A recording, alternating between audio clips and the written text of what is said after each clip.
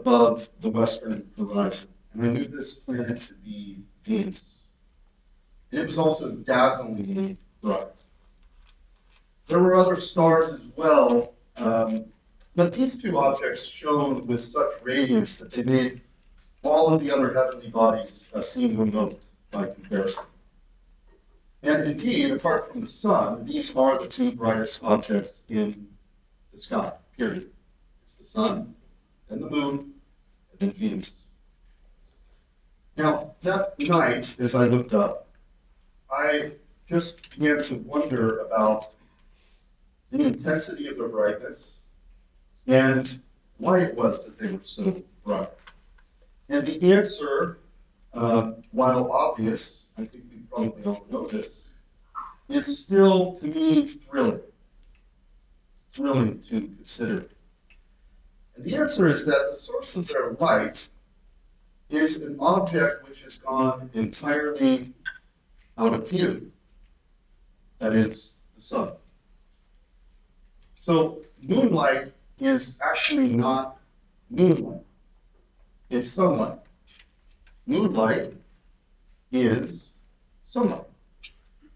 And Venus, even though we call her the evening star, is of course not a star at all. She is a planet. And therefore, likewise, she does not possess her own principle of radiance. Her light, too, comes from the sun.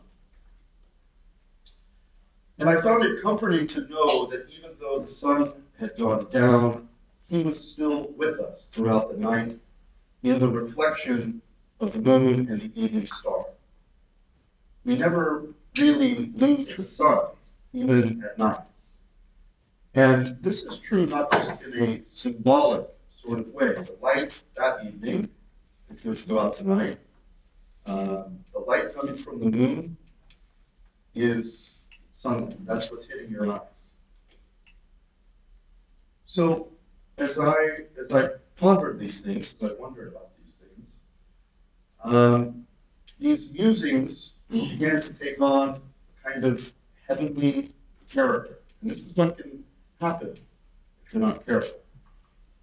As I looked at the moon, I was suddenly struck by its resemblance to something that I had gazed upon countless times, but it had never once associated with this heavenly body. And that is the Eucharist. The full moon was like a white host, perfectly round, suspended, elevated in the sky. And the evening star, Venus, of course, goes by another name which is better known to Catholics, and that is the morning star. And this is one of those rich poetic names that is given to Our Lady in the Litany of Loretto. And here I was beginning to see why. From a scientific point of view, Venus is called both the morning and evening star because, unlike the other planets, she is always within 45 degrees of the sun. And so she is seen either preceding the sun's rise or following the sun's set. As the morning star, she heralds the advent of the sun, shining not with her own light, but with the light of the sun, which remains yet hidden from our view. So far, so good, but the plot thickens. It takes Venus about half a year. No, excuse me. It takes Venus about a year and a half, 18 months, to make the entire journey from morning star back to evening star. Okay. And when she appears at her brightest as the morning star, she is roughly halfway up the eastern horizon, and it's by far the brightest object within view. And astronomers today refer to this moment when Venus is at her greatest elongation from the sun as her apparition. I think that's an interesting word choice. And then gradually, over the course of several months, she moves back recedes back towards the sun until she is no longer visible at sunrise at all, because of course she cannot compete with radiance of the sun. And this movement back from apparition to inclusion takes 9 months. As I put these things together, my heart leapt up, as the poet Wordsworth says. Here I was gazing into the night sky and witnessing some of the most intimate details of the drama of our salvation quietly playing out. The story of the morning star at her first apparition and moment of glory, full of grace, at the Annunciation, and then the 9-month confinement, followed by the birth of her Lord, birth of her Son, our Lord at sunrise, and then the hiddenness of Our Lady during his life, and then, of course, her return to us after the Ascension as the evening star, the first mediatrix of grace and of life. And then, shining most brightly of all, the moon, a humble rock made glorious and transformed by the light of the sun. So this was thrilling to me, and it still is. As the primal force of darkness lies over the earth, Our Lady and the Eucharist remain behind to give us their light, and to remind us that while the sun may not be visible now, he is very much present, and not symbolically, but really. This was for me, I suppose, an experience of theophany. That is the manifestation of God in the visible world. And this experience filled me with joy and that tingling ear that we call wonder. And these two elements, joy and wonder, form the basis for what G.K. Chesterton describes as man's highest state of being. Gratitude. Gratitude, he tells us, is happiness doubled by wonder. So I was awash in gratitude then, and I remain grateful for that evening's musings, which fundamentally changed the way that I look at the night sky. But it also changed the way that I look at all of God's creation, and it set me off on a certain line of inquiry. I started to wonder if all the natural world had this character of being itself, but also being poetically linked to supernatural realities. Almost like a three-dimensional pictograph. Think of the image of Our Lady of Guadalupe on the tilma, which the Aztecs instantly read and understood and believed. This is the notion that the world is itself, but is also a sign. It's an icon. It's a language that we are invited to read.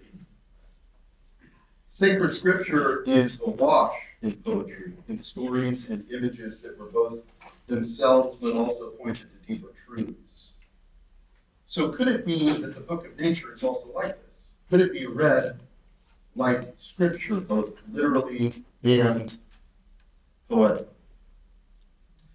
And moreover, are those two stories, that is, of scripture and the story of nature, so the book of divine revelation, scripture, and then the book of creation, are these two things symphonic with each other? Do they rhyme with each other? And then lastly, what is our role in all of this? What's our role? What's our responsibility as an observer, as a participant in this story? So it's along these lines that I hope to travel with you here for just a few more moments this evening. So the title for my talk is Liturgical Living, Joining Creation's Canticle of Praise. I'm not really going to talk directly about liturgy per se, not in the way that we immediately think of liturgy. I'm not going to talk about different rites. And I'm not really even going to get into the liturgical year that much. This is a topic that is dear to me and my wife in our home, the liturgical year. Feasts and fasts, the saints, and the seasons. And those things are very, very important and worth a talk of their own. Tonight, what I really want to focus on is something that is, I think, more fundamental and more prior to those things. It's just a kind of way of looking at the world and inhabiting the world. What Flannery O'Connor calls the habit of being. It's just a way of being. And I want to talk about specifically a liturgical habit of being. Okay, so here's how we're going to proceed. Part one, what do we mean by creation's canticle of praise? Here we're going to look at some scripture, and then also to some perennial ideas, notably the idea of the music of the spheres. All right, second, how do we participate in this canticle? How do we tune ourselves, as it were, to the music? And this will be in some ways rather practical. It's also the longest section. And I have a few ideas, a few suggestions for how we can join the band, as it were. And then finally, part three, what does any of this have to do with liturgy and liturgical living? And here I will try to make the case that man's role in the canticle of praise is essentially that of liturgist. And he is, in the band, the lead singer. All right, so part one then, creation's canticle of praise. So let's quickly define our terms working backwards. Praise is an expression of gratitude and glorification. Through praise, glory and honor are given to that which is praiseworthy. The most praiseworthy thing is, of course, God. By canticle, we mean a song. Canticle comes from the Latin cantare, meaning to sing. So a canticle of praise is glorification that is done in a musical sort of way. And then finally, the use of the word creation here, creation's canticle of praise, implies, I think, the natural world, excluding man.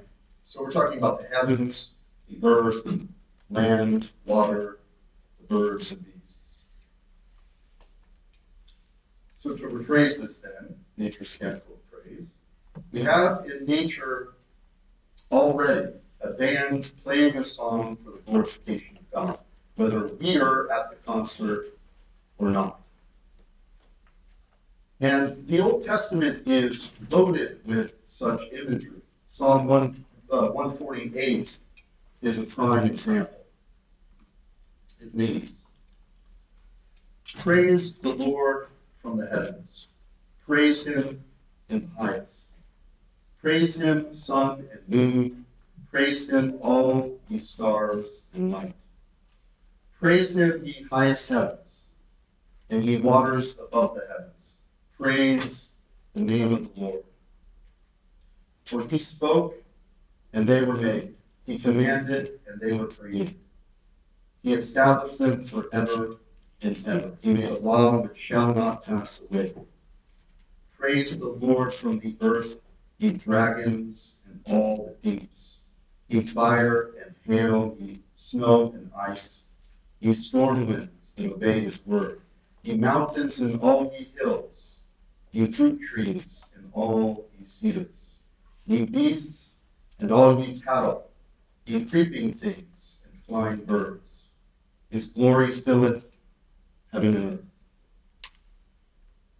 The Canticle of Daniel, which is the song that the three young men, Shadrach, Meshach, and Abednego, those names, Best name in the Bible. The three young men sang after the harrowing ordeal of being cast into the fire and yet not consumed. And this is one of the loveliest passages in all of Scripture. And it follows the same pattern. Sun and moon, bless the Lord, praise and exalt him above all forever. Stars of heaven, bless the Lord, praise and exalt him above all forever. Fire and heat, bless the Lord, praise and exalt him above all forever. And it goes on at length. It's very detailed. It's lovely. It mentions dolphins. It's the only species that gets mentioned. So, to me, the obvious question then is how do these things praise the Lord? Okay? How does fire and heat praise the Lord? How do the stars of the heavens praise the Lord? How does a dolphin praise the Lord? Some of them might make noises, sure, but none of them have a voice per se. So I think it is just a mysterious thing, and it's one that we should rightly wonder about. But we at least know this, that by divine revelation, we know this by divine revelation, that God spoke creation into existence. The psalmist said just a moment ago, he spoke and they were made. Not he waved his wand and they were made. He spoke and they were made. St. John's prologue, perhaps the greatest lyric, not just of the Bible, but ever written, begins this way. In the beginning was the Word, and the Word was with God, and the Word was God. All things were made by him, and without him was made nothing that was made. This verbum, this word, which spoke creation into being, must surely find a permanent echo in the created world. Something like a resonance or a tuning must have been put into that which was spoken. And not just put into it and left there. The world is not simply a divine tuning fork, which was once struck and then it's been just set aside to kind of slowly fade. Right? And so echo may not be the best word because an echo fades. This, what we're talking about here is something different. We're talking about a tune that is clearly held in continuing resonance and in continuing harmony with the divine word. God is immanent in his creation, and the divine melody that was once begun plays eternally and keeps the universe intact. And I think these theological truths are best approached through the language of poetry. Gerard Manley Hopkins, says that the world is charged with the grandeur of God. It's charged with the grandeur of God. This is like some sort of electrical, like valence. It's a kind of tingling in nature. And he says, the poet says, it's never spent because the Holy Ghost broods over the world with warmth and brightness. So we have this kind of paradoxical wordless speech. And the psalmist in Psalm 18 speaks of it this way. He says, the heavens proclaim the glory of God. The skies declare the works of his hands. One day to another telleth the message. Night unto night conveyeth the tidings. Not speeches are these, not words. Their voices are not heard. Yet Their sound goeth forth to all the earth, and their speech to the ends of the world. It says, their voices are not heard, and yet their sound goeth forth to all the earth, and their speech to the ends of the world. So this wordless declaration of the heavens that the psalmist is referring to here, it harkens to another idea that really saw its zenith in popularity during the medieval age, namely the idea of the music of the spheres. The music of the spheres. The idea is this, in short, the heavenly bodies, the planets, existed in concentric spheres with the earth at the center. And in their movements, they produce a kind of harmony or music, which we simply have just lost an ear for. We can't hear it. It's there. It kind of underpins everything, but we can't hear it anymore. In The Merchant of Venice, Lorenzo says, under a starlit night, he says, how sweet the moonlight sleeps upon this bank. Here will we sit, and let the sounds of music creep into our ears. Soft stillness in the night become the touches of sweet harmony. Sit, Jessica, and look how the floor of heaven is thick inlaid with patines of bright gold. There's not the smallest orb which thou beholdest, but in his motion like an angel sings, still choiring to the young-eyed cherubims. Such harmony is in the mortal soul.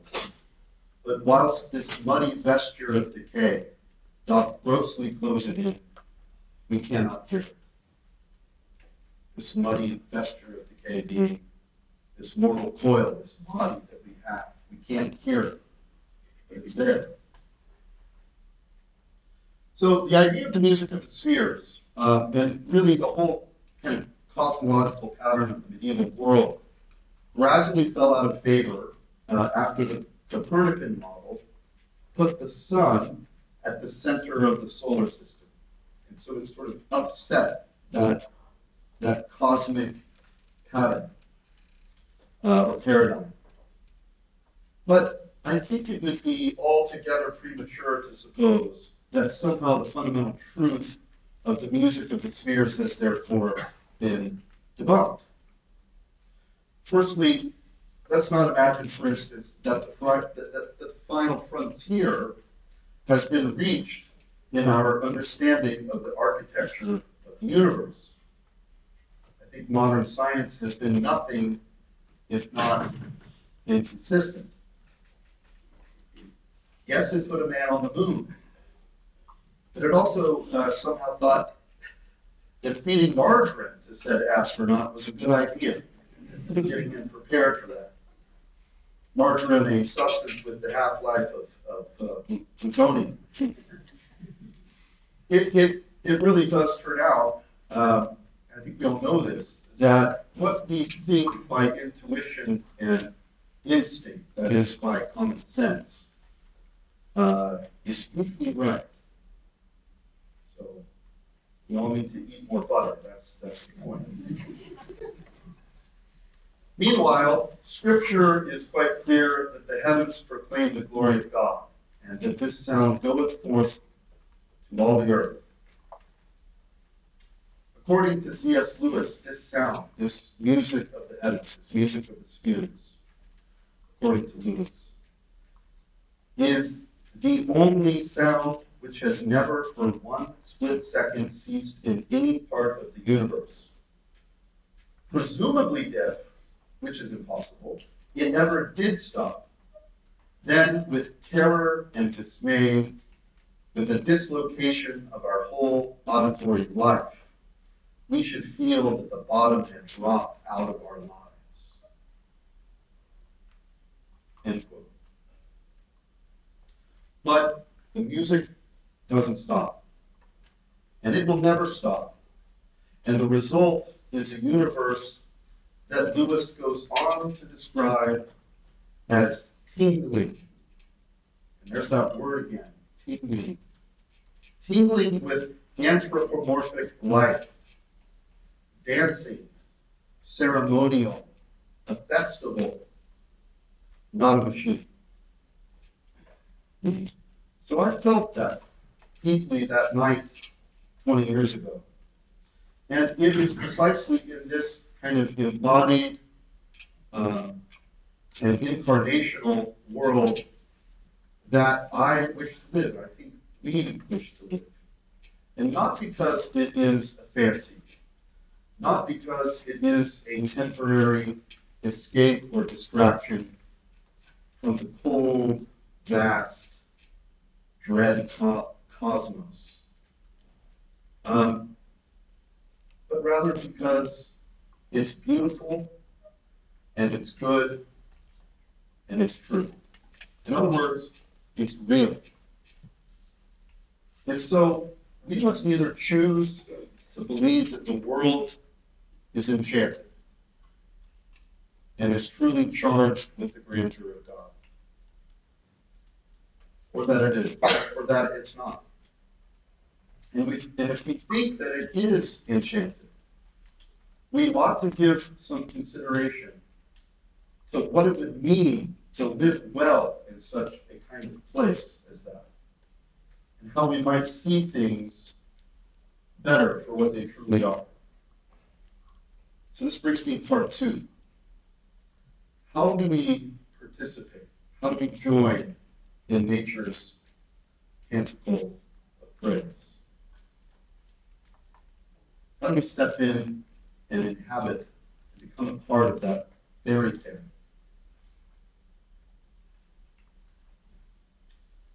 I think in the first place, we just need to acknowledge, briefly, we don't need to overdo it, we just need to acknowledge that we have largely gone out of tune. We are out of tune with God's creation. We have become strangers in our own home. The poet Wordsworth, I think, puts this best in a sonnet, probably my favorite thing he wrote. It goes like this: the world is too much with us, late and soon. Getting and spending, we lay waste our powers. Little we see in nature is ours. We have given our hearts away, a sordid boon. The sea that bears her bosom to the moon, the winds that will be howling at all hours, and are upgathered now like sleeping flowers. For this, for everything, we are out of tune. It moves us not. Great God, I'd rather be a pagan, suckled in a freed outborn. So might I, standing on this pleasant lea, have glimpses that would make me less forlorn. Have sight of Proteus rising from the sea, or hear old Triton blow his wreathed horn. So I think we have laid waste our powers, as Wordsworth says, especially the powers of perception. We just don't see very well anymore.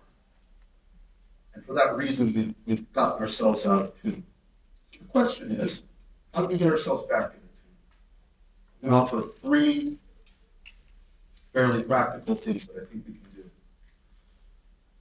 In the first place, I think we should read often the book of Genesis.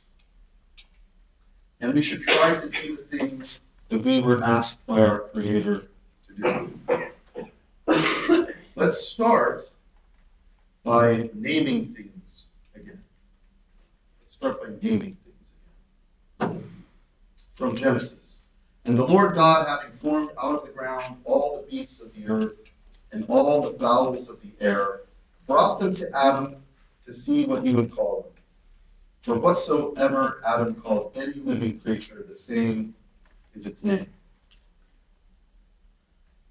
we should return to naming things if we want to begin bridging the gap in our relationship with God through His creation. So when we are first introduced, we give each other our names. That's the first thing that we do.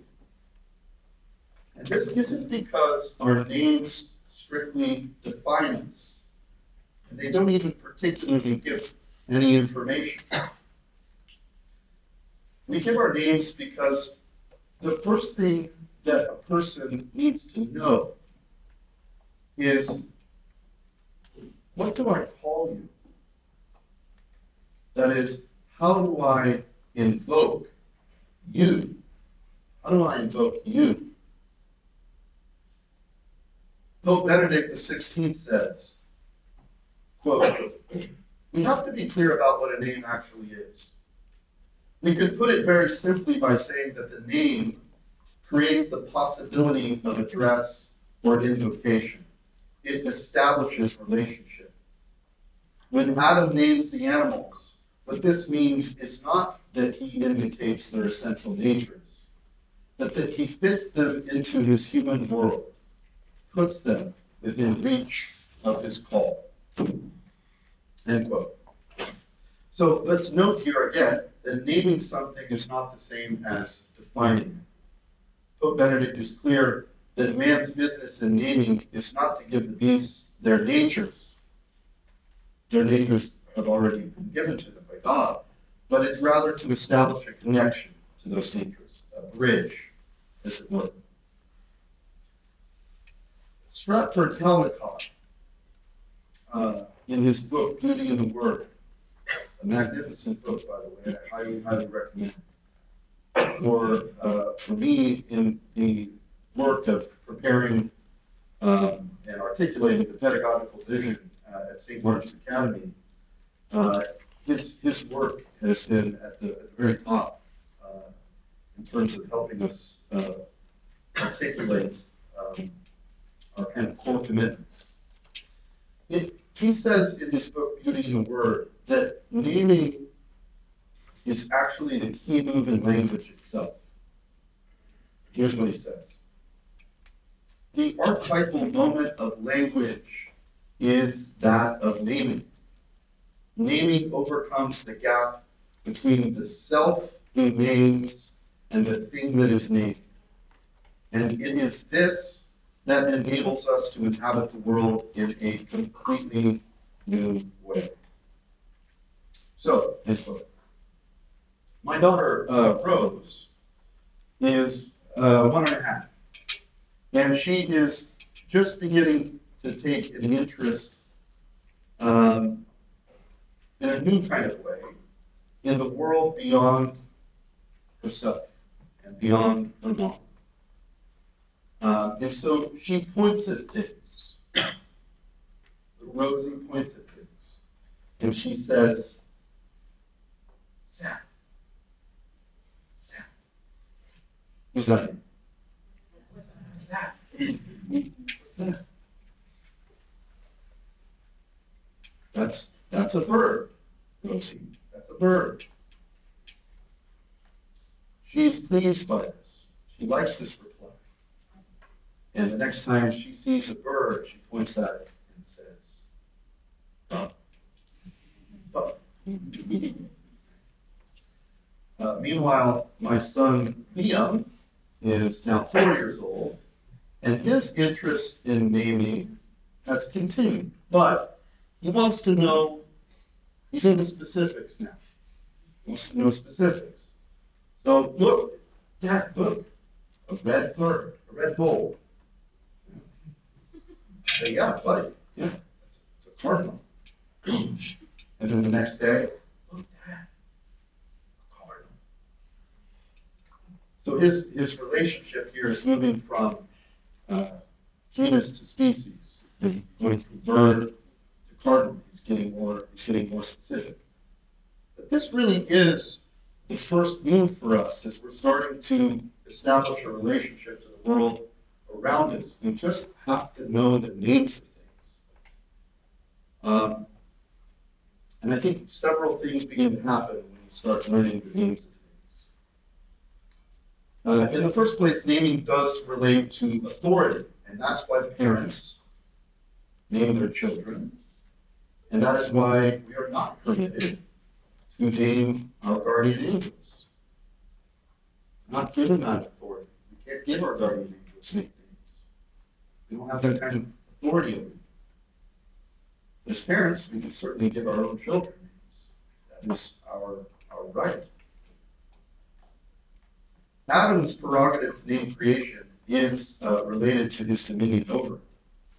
And on the way up here this afternoon, I finally got the truck stereo to work, and so we were listening to some music, and one of my daughters asked if we could listen to some Bob Dylan, and said absolutely. So I turned on one of my favorite Dylan songs, and this song is just pure genius. And it talks specifically about this idea of the power of name. Okay? So this is from his album called Slow Train to Come, which he wrote after he had a conversion to Christianity. This is my favorite song on that album. It's called Man Gave Names to All the Animals. Has anyone heard the song? You have to listen to the song. It's immediately catchy and lovely and delightful. Okay? It sounds like a kid's song. In a way, it is. But there's some really deep truths happening in this song. So the song just progresses. Adam sees this thing. It acts in a certain way. He gives it a name. He goes through a pig, a sheep, a bear, a cow. And at the very end, there's a very strange creature slithering in the grass. Right?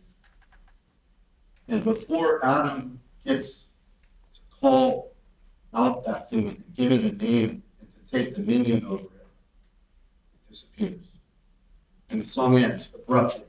And you think, that's strange. It's weird. But that's still a genius right there. Adam did not have proper authority. Did not exercise proper dominion over that snake. So, Dylan is a genius. Now, beyond authority, and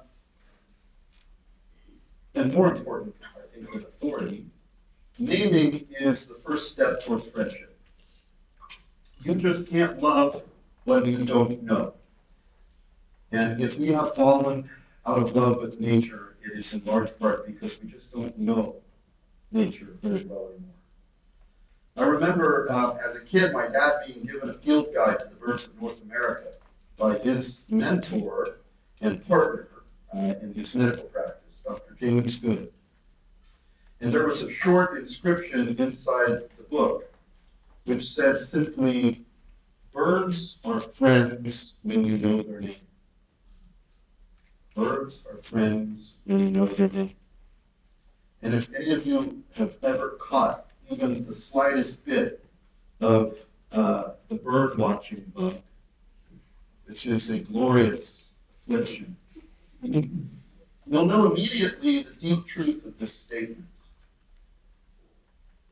It's a big difference. Before you know what to call a bird, the relationship to it, there's a certain kind of distance to it.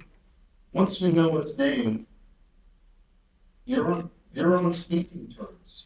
Literally, it's your friend now. So, finally, naming things develops attentiveness. Wordsworth's line previously, "Little we see in nature that is ours," is largely true for us because we just really don't see much at all. Never mind seeing particulars of nature, we just don't see that well. This is the subject of a short and lovely essay by Joseph Pieper called Learning How to See Again, in which Pieper laments the loss of modern man's physical capacity to see things. So whereas medieval man was keenly aware of his physical environment and would have known immediately and intimately every tree, every weed, every flower, every insect in his view, we have lost what Sherlock Holmes calls the art of noticing. We are largely, as a society, and I'm not leveling this accusation against folks, I just mean, in general, we are out of tune. We're out of touch, we're out of tune. Okay. So, as good localists, we should first attend and pay attention to our own backyard.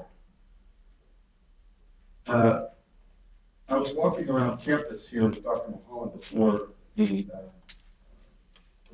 coming in here, and this is a beautiful, this really is a beautiful campus. The landscaping is magnificent, and there are some wonderful trees and flowers. And for you students who are here, I would strongly recommend you learn the names of these trees. No doubt you have oak trees, but there are all kinds of ornamental trees here as well. So you have a nice mix of native and kind of more exotic ornamental trees. So if this is your backyard while you're here at the college, and you should learn the names of the trees here. And if possible, I don't know if this is possible. Is it possible to have some bird feeders around here, Dr. Mulholland? We have such things. Sure. Right. So if you put out some bird, that's Dr. Mulholland, right? Put out some bird feeders.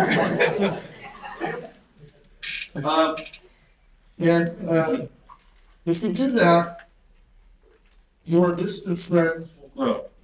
Okay? Your distant friends will grow. And your heart will dilate just a little bit more with each encounter. All right, so my second suggestion then from Genesis would be to heed the first commandment to tend a garden. About gardening, there's much that could be said, but nature will teach you these things if you just put your hands into the soil. One of my favorite contemporary secular authors is a neuropsychiatrist. His name is Dr. Oliver Sacks. Can you remember Dr. Oliver Sacks? Good. He's written several very interesting books. My favorite is one that is called The Man Who Mistook His Wife for a Hat. Chestertonian sort of. Now, Sachs's patients were folks who had often suffered some kind of deep neurological trauma. And for many, this included a terrible kind of dislocation from the world around them. Some of them even being entirely estranged from their own bodies. Really severe neuropsychiatric issues. And Sachs, at the end of his life, identified two things which, even better than the very best pharmaceuticals that he ever used, helped to reintegrate his patients with their environment. And those two things were music and gardening. Music and gardening. So, we should all try to keep a garden, no matter how modest in scale. Even in the dorm rooms, you can grow some herbs. You should. A basil plant. So you can keep the basil plant alive through the winter. It's a challenge. I think we'll all be less anxious if we are to keep a garden. I have three kinds of breeds of dogs at home. I have a Great Pyrenees, an English Shepherd, which looks like a border collie, and in many ways it's very similar. And then a rat terrier. A big dog, no big dog. Medium dog, small. The job of the Great Pyrenees is simply to watch. It's just vigilance. The job of the English Shepherd is kind of, this dog wants to drive. It wants to boss and control things. Children, livestock, the students at St. Martin's. And then my little rat terrier, his job is to kill vermin. That's what he wants to do. He doesn't want to play with it after it's dead. He just wants to kill rats. So he's bred to do it. So each of them has been bred to do a really specific job, and they're happy when they're doing their job. And they're nervous and neurotic and disruptive if they can't do their job. And guess what? We're like dogs. We are like dogs in this way. Right? We are gardeners. Primarily, we are gardeners.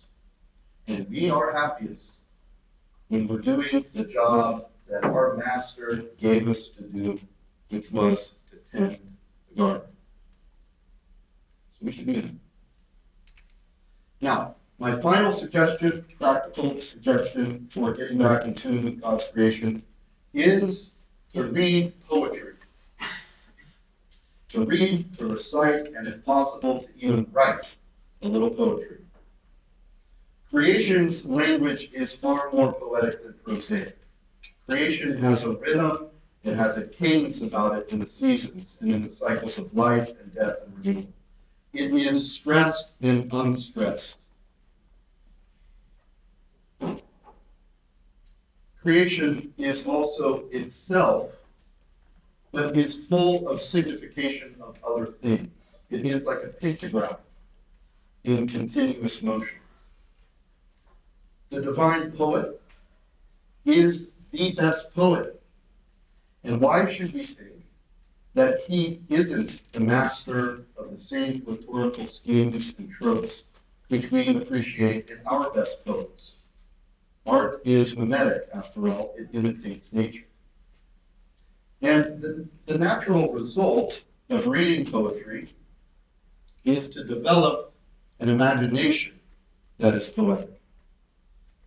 According to Aristotle, the chief sign of intelligence, and I think he uses the word intelligence, I think he says the mark of genius is the ability to bring two unlike things together and to see a new third thing with which they share a likeness. In other words, he says, the mark of genius is the ability to make metaphors. And this is what a poetic imagination does. It synthesizes things. It brings disparate things together and sees their relationship. It sees how things rhyme and resonate. Let me give you an example. I remember fishing with my dad one day. And after a long period of silence, he said, just out of nowhere, he said, it's no accident that Christ chose fishermen to be his apostles. And we just really hear the payoff there. And he continued. He said, fishermen believe in what they can't see. Right now, we can't see these fish, but we know they're here. And what's more, you and I know well that the fish aren't going to bite. If we don't believe, we're going to catch them. Does anyone fish? You know what I'm talking about here? You have to believe you're going to catch the fish. And you're believing in something you can't see. It's below the surface. And he said, yeah, fishermen have the virtue of faith, whether they know it or not. And so my dad had a poetic imagination. And the connection between fishing and the virtue of faith is really an example of seeing a likeness between unlike things. And I think this is what Chesterton meant when he said, there's a great quote, he says, the imagination has its highest use in retrospective realization. The function of the imagination is not so much to make strange things settled, but to make settled things strange. Not so much to make wonders facts as to make facts wonders. So the fact that St. Peter was a fisherman is plain, but that our Lord may have chosen him precisely because he was a fisherman is, I think, a bit wonderful. And if we're going to move in and find meaning in a world that is fundamentally poetic, we simply have to develop a poetic imagination. And then I believe we can begin to understand that all of reality is not only unified, but is symphonic. It rhymes. And things like fishing and faith are harmonized by the divine composer. Okay, so let's sum up part 2 briefly. Get back to Genesis, learn the names of things, tend our gardens, and read poetry. If we do that, we will begin to bring ourselves back into the work of the divine poet. And our hearts will leap up in gratitude. And that brings us to part 3 and our conclusion, which is liturgical living. Our hearts will leap up in gratitude. And gratitude demands expression. In fact, I think one of the more painful experiences imaginable must be unconsummated gratitude. An old priest friend of mine relates a story of being aboard a cruise ship and going out on the deck one particularly beautiful evening at sunset. He saw a man from behind. The man was at the prow of the ship, and he was staring into the sunset. And the man dropped his head, and Father could tell by his shoulders, which were shuddering, that the man was weeping, convulsively weeping, but weeping so quietly. And Father, sensing a pastoral opportunity here, approached the man and gently asked him if he were okay. And the man turned to Father and said, with what Father described as profound sorrow, he pointed out to the sunset and he said, "Look, it's so beautiful, and there's no one to thank for it." And that man, Father came to understand, was an atheist. And he felt this pain. He didn't know how to respond properly to beauty and to what was welling up inside of him, which was gratitude. Because in his mind, there was no one to thank. And that, I think, was exquisitely painful. Consummated gratitude, on the other hand, finds its fulfillment in praise. How can we imagine, for example, St. Francis of Assisi's famous, beautiful masterpiece, the Canticle of the Sun, which was written at the end of his life as anything but an overflowing of gratitude? He goes through, and in the interest of time, I'm not going to read the entire Canticle. But he says, "Be praised, my Lord, through all your creatures, especially through my Lord brother Son, who brings the day, and you give light through him. And he is beautiful and radiant in all his splendor.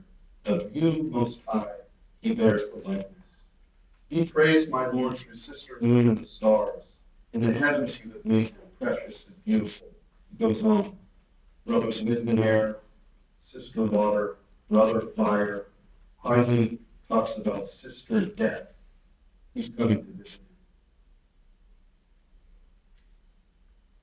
I think this expression of praise on behalf of all of creation, what St. Francis is doing here, is mysteriously and profoundly at the heart of all of liturgy, the liturgy itself, and the liturgical habit of being. So earlier in reciting Psalm 148, I played a little bit of a trick by leaving out the bookends of the litany. The angels at the beginning and man at the end. And in this way, Psalm 148 follows Genesis in the order of creation. The angels, highest heaven, sun and moon, water and men, beasts and birds, and finally man himself. Man is the culmination of creation. He is a composite of, and therefore comprehends all that comes before him. He is part angel, part mineral, part vegetable, part animal. He is a microcosm of all God's creation. So let's hold that thought for a moment. Meanwhile, liturgy, the word, comes from two Greek words, laetos and ergos. Laetos means public, and ergos means work. Liturgia in Greek meant a public service. And the highest public service that was rendered was the offering of sacrifice to the gods. And this was done almost exclusively by those whom fortune had favored and who had the dove or the lamb to offer. Well, I would say this, that fortune has favored us. Fortune has favored mankind. Because God made us, especially in his image and likeness. He is the big word, and we are little words. He can also speechify and sing. And we can offer the greatest public service to the cosmos by giving something that only we have to give, which is a voice.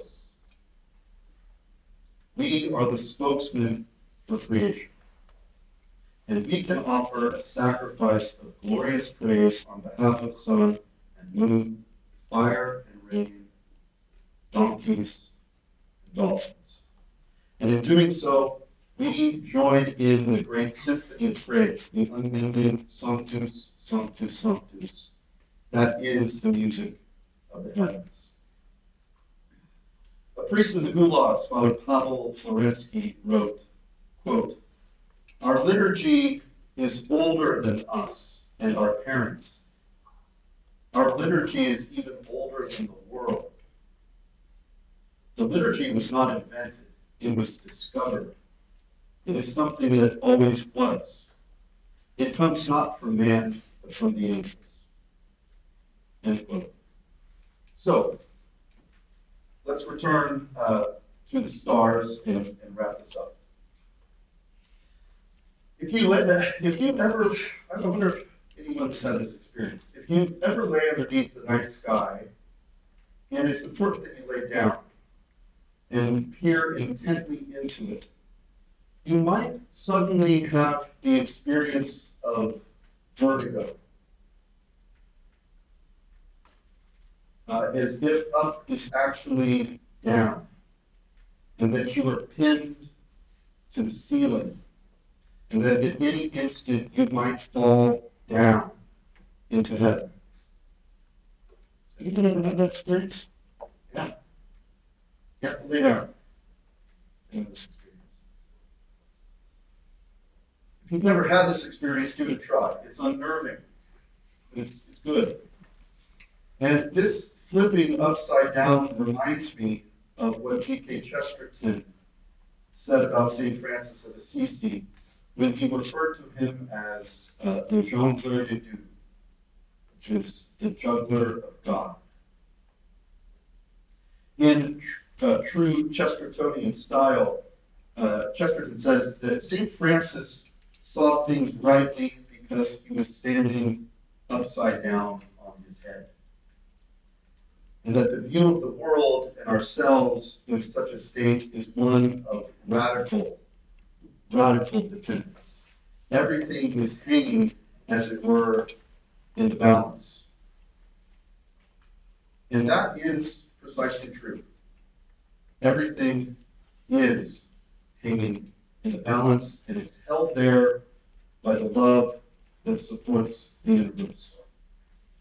And I think we would do well to return often to this perspective, because it will draw us towards that fear of the Lord, which is the beginning of wisdom. And we might even become a little humble, a trait that, according to the saints, heaven finds irresistible. This is the special power of the jongleur de Dieu. Chesterton said that Francis stood on his head in the first place, not because he sought enlightenment, but simply because, like the crown of God, it made Our Lady smile. I think the restoration of culture will only happen when our hearts are consecrated to the Blessed Virgin, the most powerful creature in the universe, our life, our sweetness, our hope. Let our own program be in life to make Our Lady smile. Morning star, gate of heaven, pray for us.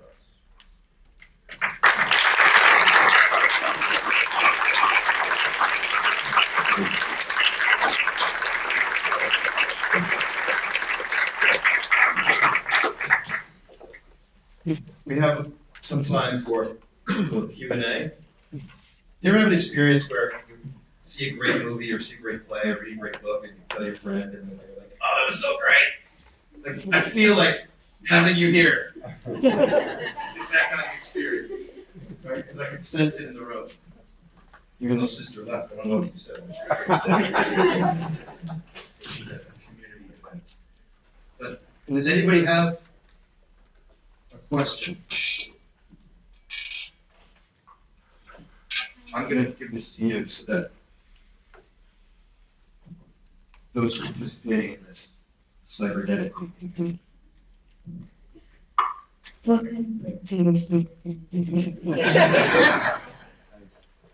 a really very good question. You need some good diversity here. Okay, so you want a suet feeder for the winter time. And then you want a thistle feeder that it's a particular kind of feeder. Very fine, because the thistle seed is extremely small. But that's what attracts goldfishes in particular. And then you want just a good all-around feeder that has kind of a mix. Okay, with plenty of sunflower seeds. I guess you take them to the Benedictine bottoms. We just acres and acres of bird sanctuary. It's all right. Oh, yes. That's owned by the yeah. Yeah. So those three at least. Okay. Yeah. Oh, thank you. Thank you so much. Be on the lookout for up here. First, you should be on the lookout for is scarlet tanager. Anyone seen a scarlet tanager? Yeah. Right. Absolutely spectacular. Really? Yeah. Oh, is that right? Okay. Well, they're going to be passing through on migration. You mentioned gardening and music as two ways to be in touch with the world, and then you spoke about gardening. What is it about music that allows us to be more present to God? Well, I think the fundamental nature of the cosmos is that it is musical, right? that's the idea of the. Yes.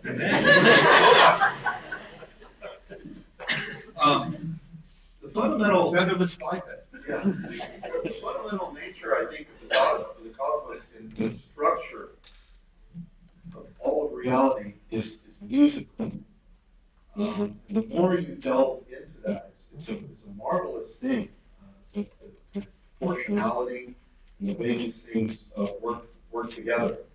And so, Darwin didn't know what to do with music. He didn't understand it. He didn't understand how it fit into the whole scheme of evolution because it seemed pointless.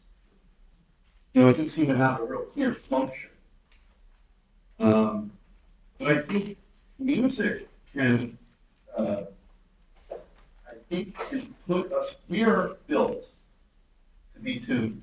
That's what Plato very clearly says in many of his dialogues. That the way we're built and constructed, we are meant to be put into tune. And so music has a super powerful effect on us because that's the way we're made. Right? So I think we have to be really careful to listen to good music. But we should be musical. Right? I mean, Shakespeare says, mark the man who does not like music, they are not to be trusted. So we are fundamentally musical people, because that is the way all of creation has been constructed.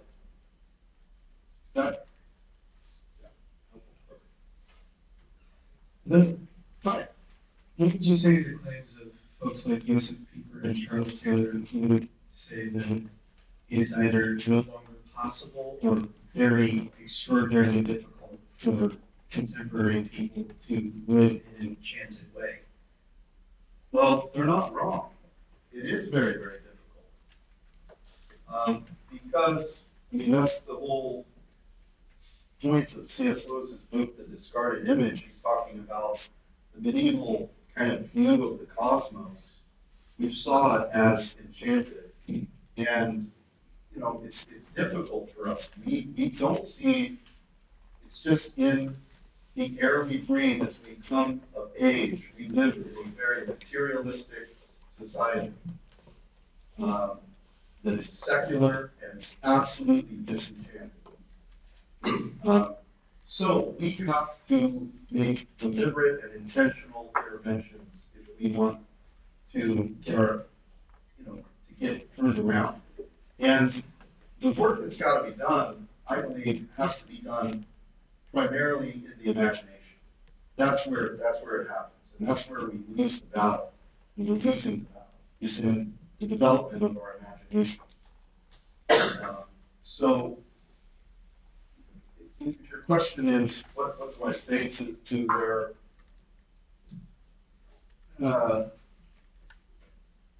proposal, their statement that it is difficult? Yeah, absolutely it's difficult. Absolutely it's difficult. That's why we need to be reading C.S. Lewis and G.K. Chesterton, and reading the 1,000 good books that John Senior talks about. And then, in kind of more negatively, we really have to start fasting from our technological dependence and get off these screens more, because it's an absolute curse. And how could you possibly dream of inhabiting a world that you see as enchanted if your primary mode of existence is this? Yeah, absolutely. Two more questions. I see someone advancing. I'm always protecting the speakers, especially after the whole Will Smith slap thing. Be careful. I see Professor Schmerbeck coming down, so. She's gonna hit you. I just didn't want to make you walk all the way up the stairs, Dr. Mulholland. I was trying to be, respectful of my superiors and elders, as it were. Thank you. I think what I love the metaphor that you provided here about nature and just the liturgical life. And I guess I was wondering if you thought about how sin fits into the picture. Because I think there's a sense of when we think of, even when you think about the music of the spheres, and you think of balance and harmony and all of those things, and I have an idea of an answer, but I didn't know if you had thought about this already. Let's hear your idea. Okay. Well, no, I actually fully brought up the question of music, right? Because harmony and disharmony, like in order for music to have a whole, there's a certain sense where you need the minor chord or you need the discord in order to get to the resolution. It maybe even filters into Ben's question about, can we, according to what Taylor Peeler, is this even possible? And I think the sense is nature is the best example of sort of, there's degradation and then there's renewal. There's all these cycles in the life of nature where things are rejuvenated in a way that is part of the essence of the thing. And so I think there's just this sense where the music is perpetual and our nature is perpetual, and there is this sense where there may come a point where we reach a limit at which point nature resets itself. And then we have this, and I think you're totally right about imagination. But I'm just wondering if that's part of the theme, or because it can't necessarily be entirely, sin isn't the thing that keeps music from happening. Or is it? Sin.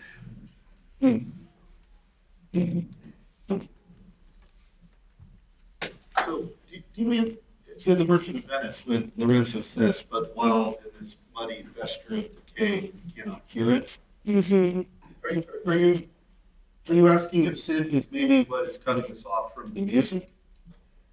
If it's part of the music, right? There's the sense of, right, the profound rest in movement. There's these breaks between pieces. I'm wondering if it's part of the music, or is it an anathema to the music? Lewis talks about in his, have you read the Space Trilogy? No. It's very interesting. And the first book is called Out of the Silent Planet. Mm-hmm. And if you get outside of the silent planet is Earth. Because of the fall. It's gone quiet here. If you get outside of the sphere of the Earth and into the other spheres, they go to Mars, they go to Venus.